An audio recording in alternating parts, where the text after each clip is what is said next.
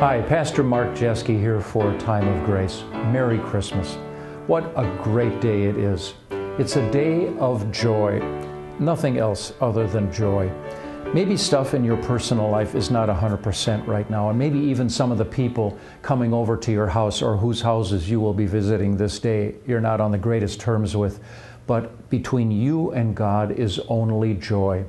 Christmas is God's demonstration of how deeply and passionately He cares about you and me. He shows us His love born in a manger.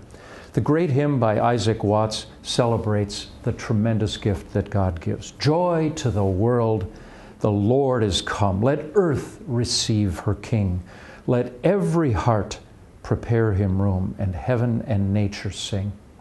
Heaven and nature includes you and me.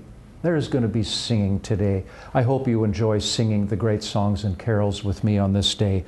Of all the days of the year, Christmas is the day to raise great hallelujahs, for it happened successfully that God became human, and He stayed human. The humanity that Jesus took on, He kept with Him. And when He rose from the dead and ascended, He kept His humanity in order permanently to be a bond, a bridge between holy God and mortal man.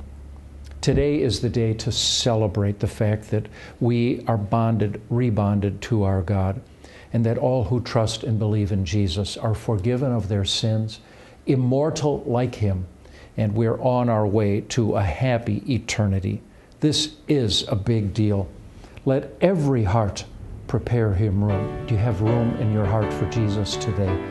Let heaven and nature sing. Today is a day for you and me, heaven and all the earth, to sing with gratitude in our hearts to God and sing praises to the one who, in order to bring you up so high, had to come down this low. Merry Christmas. For Time of Grace, I'm Pastor Mark Jeske.